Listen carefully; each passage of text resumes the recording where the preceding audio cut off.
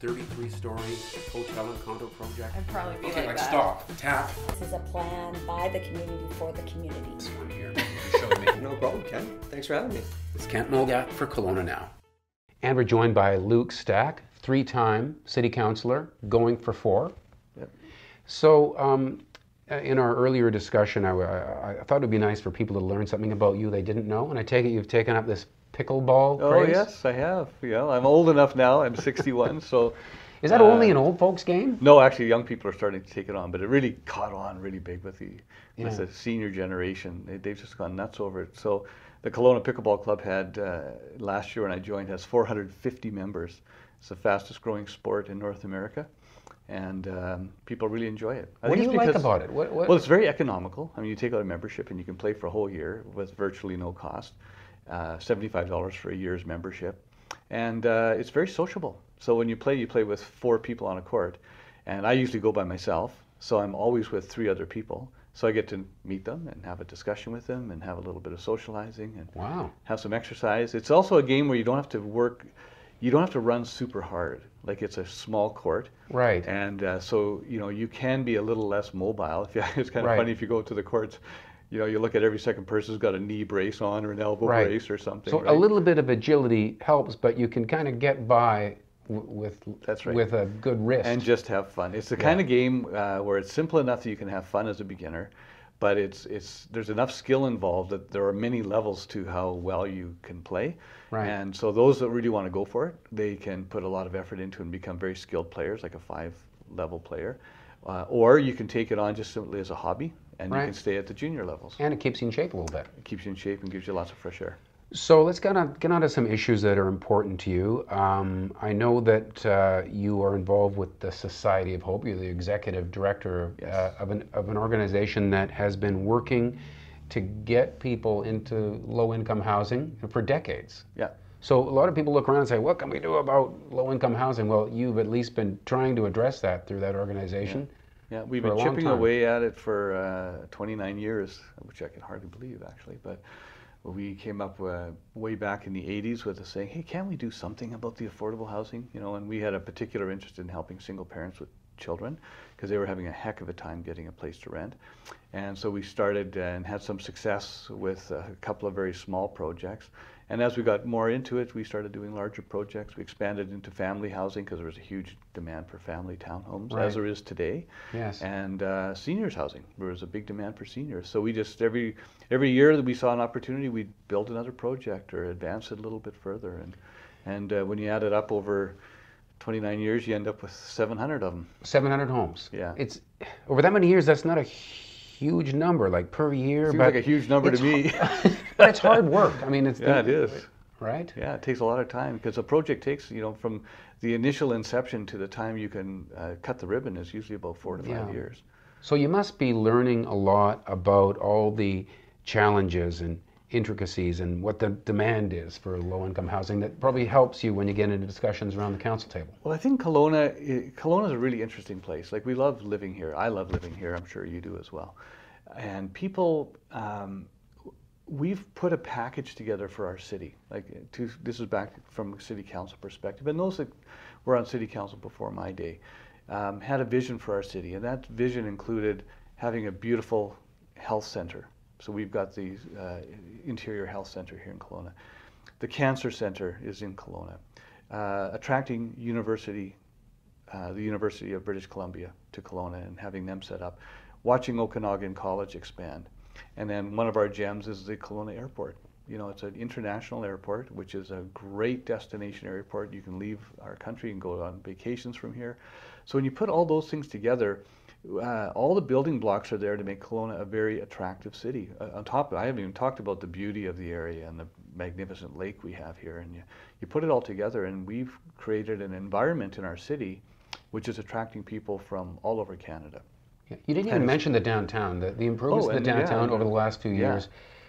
I mean, I've said this before. When people come to visit, I'm proud to show them, especially you get into Twilight and all the lights downtown. It really is beautiful. Yeah. When I first got onto council back in 2008, the mantra in those days was, fix the downtown. You guys have to do something with downtown. And it's taken many, many years, but there's a Remember, couple Stewart of key Park got things. started and stopped, Yeah. and that seemed Yeah, to take but forever. attracting Interior Health to Yes. move their offices downtown was a very, very big win. The Innovation Center opening it downtown and attracting high-tech investment into downtown was a big win.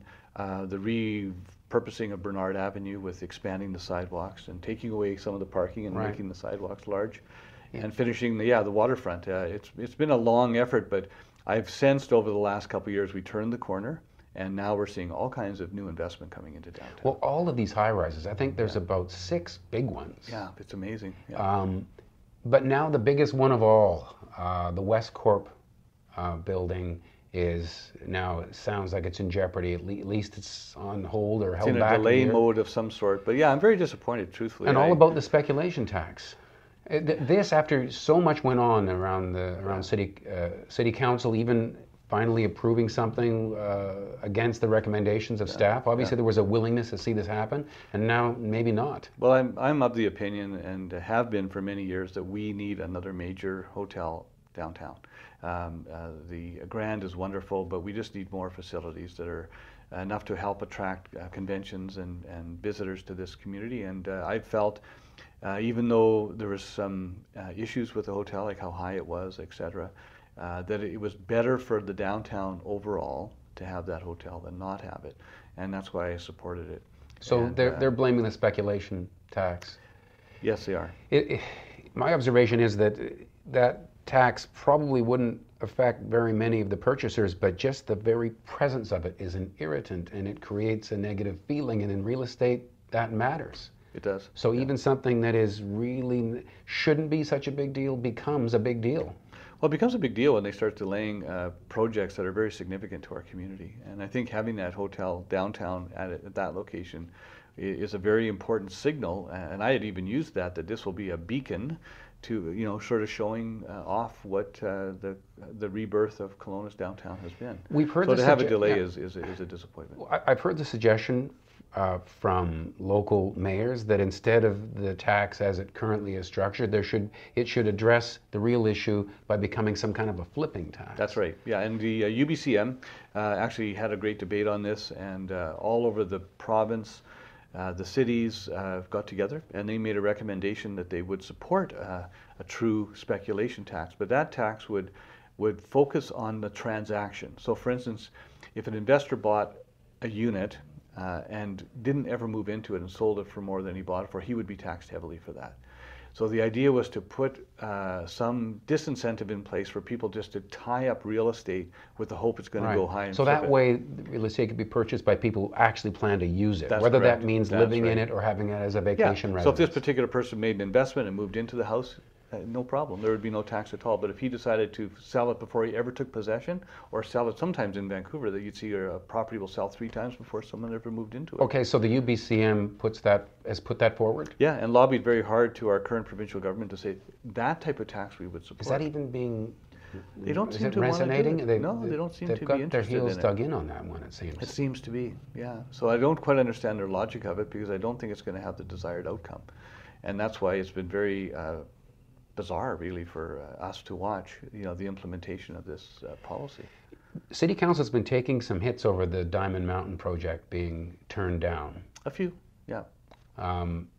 So how do you explain why the city would say no to that? Maybe, people Well, first need of to all, hear that again. the whole plan is something called an area structure plan, and that's where a developer comes and says, I want to develop a large area. But to do a large area, we have to think about the roads, we have to think about parks and amenities, we have to think about everything. And it takes about 10 years to do an area structure plan. It's a long process.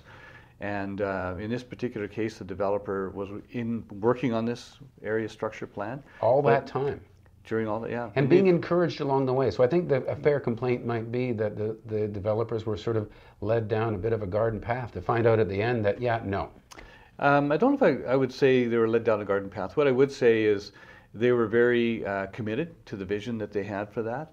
I think the city had reservations along the way, and that's why one of the reasons why we did the studies that were done to determine if odor, dust, noise, would affect that property. And Yeah, for people who don't And know, that's all part of it. this is the one that is practically on the doorstep of the landfill. yes, it's right across the street.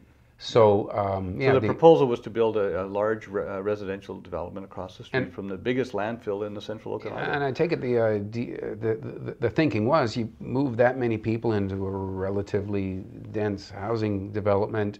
In the future, they're going to say, as the dump expands, and that's the only plan for the future of our waste disposal. It's the only Eventually, one. you would be faced with, why did you approve something here? This is affecting our Well, what we enjoyment. feared is, the developer can say, hey, it's not going to be a problem. But I've learned over the years, once people start buying homes, living there, they don't care what was said way back when. All they know is if they wake up one morning and they can smell methane gas, or if they can smell something, they're going to complain to the city saying, you need to fix that and make it go away. Yeah. But the problem is we can't make the landfill go away. So in this particular case, the landfill is where it is. It's not going anywhere for 75 to 100 years.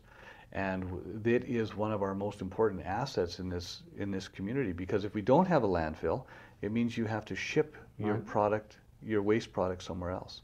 This is Very just expensive. the kind of thing a city council has to make a decision on, and sometimes you end up really disappointing people. Yeah, and the developer is very disappointed, but part of the reason we ask for an area structure plan is to explore all these things. And as we uncover information and get deeper into it, which is the way an area structure plan works, sometimes, this turns out to say, you know what, this is not a good plan. Right. There's flaws in this plan, and unfortunately in this case it led to a negative decision, and we just said, you know what, the concerns we have at council are greater than the need for the housing, truthfully. Right. Because the landfill is a vital asset to this whole area, the whole central Right.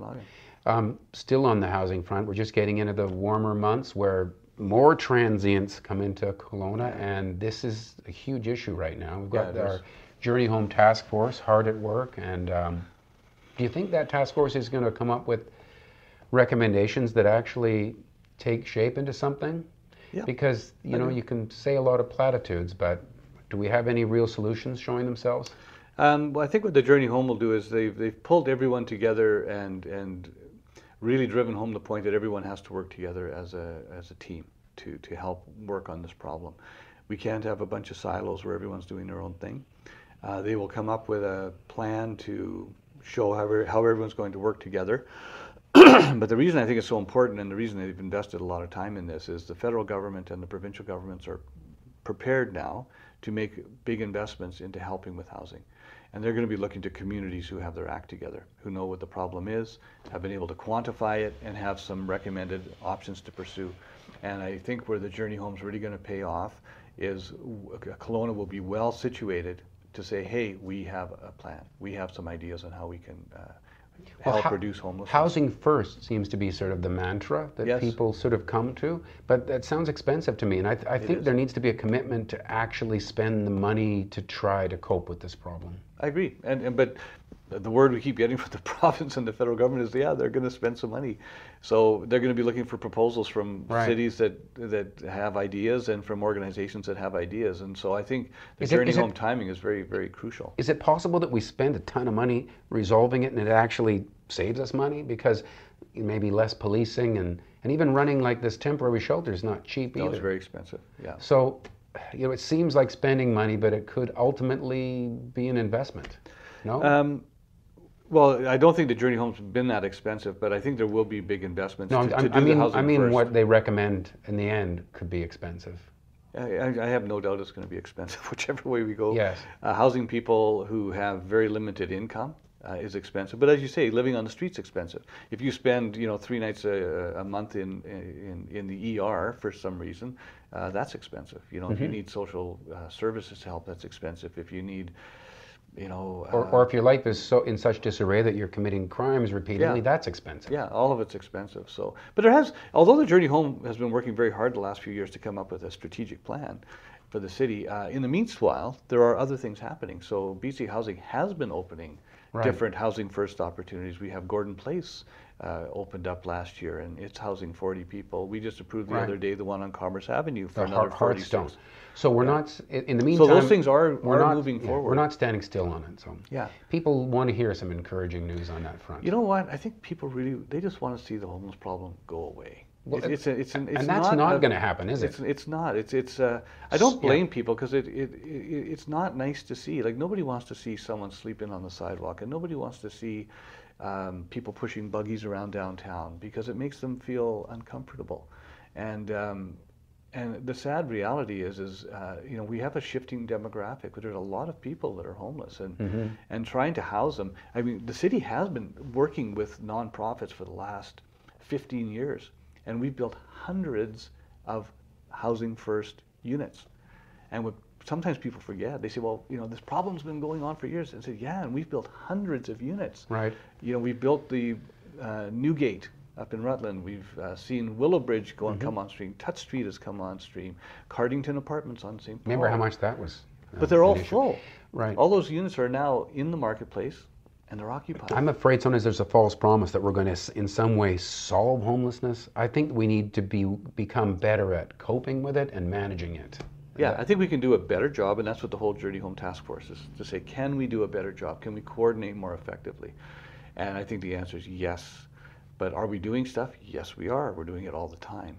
The problem that I've been frustrated with on a personal front is we find housing for 200 people, and then we go back on the street and find there's 300 more.